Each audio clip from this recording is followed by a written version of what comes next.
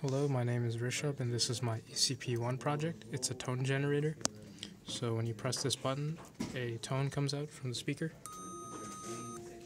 The way it works is that an input wave is fed in, so this input wave is 1.2 kilohertz, and it's fed into the op amp, which amplifies the signal and produces the sound output.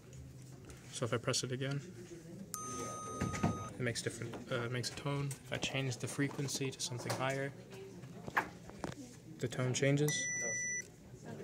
I added the button so I could just control the output so it does not waste the battery and suck power. It's powered by a 9-volt battery.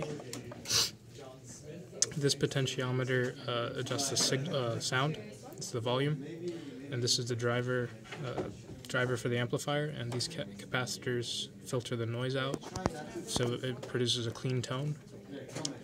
And the speaker is powered from the op amp.